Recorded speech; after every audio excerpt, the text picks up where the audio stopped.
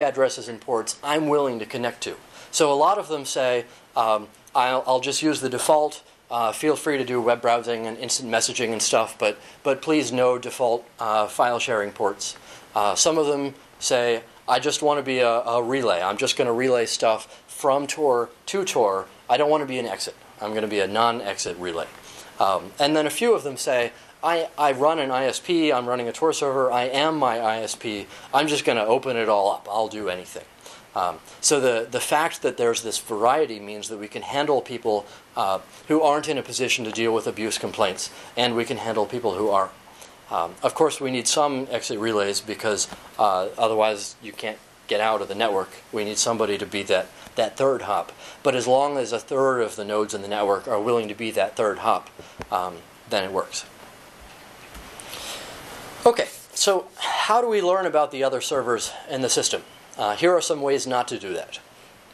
One approach, and a lot of the peer-to-peer systems work this way, is Alice goes up to any server and says, so who are all the Tor servers?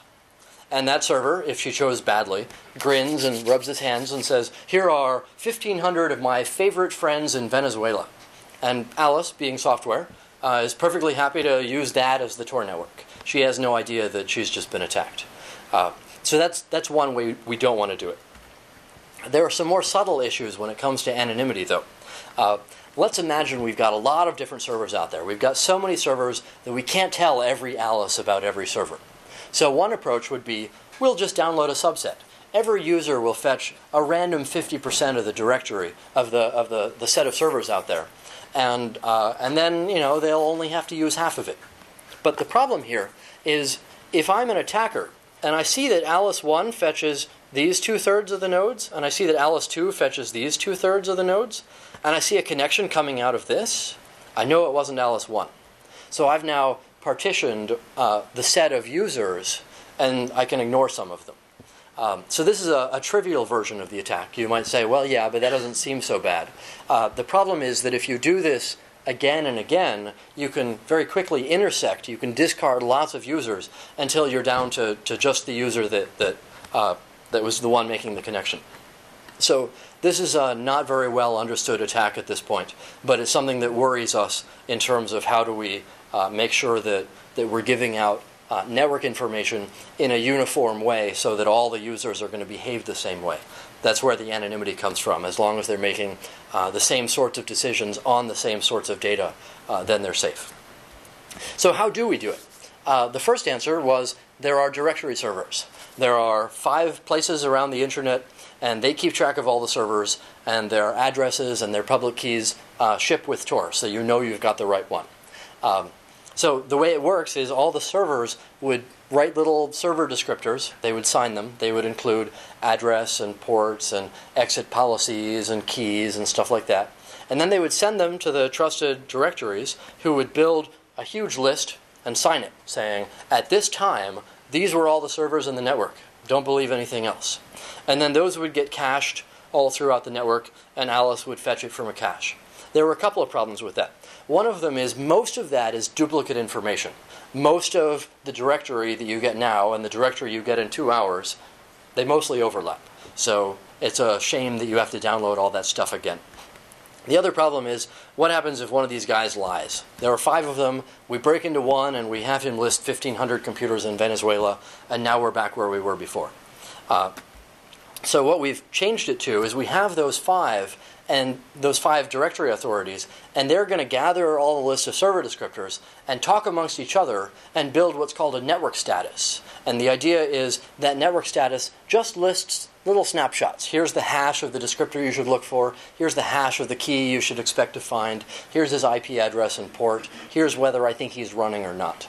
So they would build little 200 kilobyte blobs signed by all 5 of them, or at least as many of them as are willing to sign it.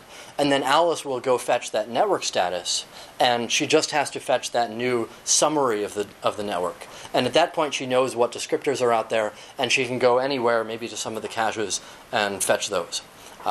So that's the basic idea. We can talk a little bit more details, but I've got 5 minutes left, so I'm going to keep on busting through material. Feel free to interrupt me if you've got questions.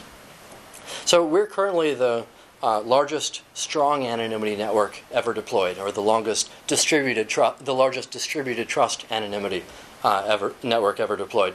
We've got 1,500 servers, 250,000 users, hard to say for sure, 150 megabytes a second or more of traffic. A couple of problems.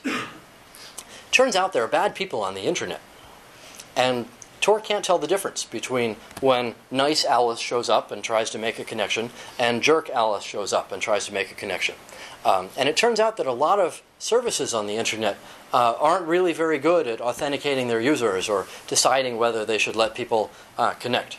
So Slashdot had a problem with folks showing up through Tor and writing Slashdot sucks. And eventually they decided that the best thing to do was you can read Slashdot through Tor, but please don't post. We've got enough of that.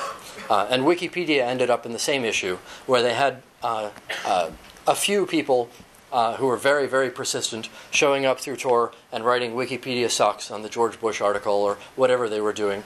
And at that point they said, okay, you can read Wikipedia, but you can't post. And there's certainly another talk in there about how we might deal with that. I've been chatting with the Wikipedia folks about this weird new concept called authentication. Maybe they might have accounts and you might log in. And there are a lot more details to getting that right. But I guess the main point that we're trying to work with them for is if there are currently IP addresses that you would block, you should add more roadblocks for them. You should make them solve 7 CAPTCHAs, or you should force them to log in and prove their value. And if they're not, then hey, no roadblocks for the IP addresses that you already like. There's another system out there called Nimble that some folks at Dartmouth are working on. And the idea is it gives you a blinded token which is signed by somebody so that you can know it's a fresh token and so on.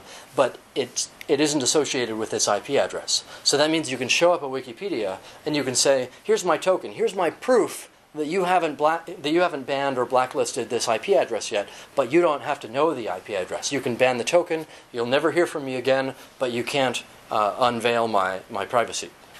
So that's some approach. Another success story, there are IRC networks out there who have problems with trolls showing up, and they join 10 or 15 people using Tor show up, and then they sidetrack you and derail the whole conversation.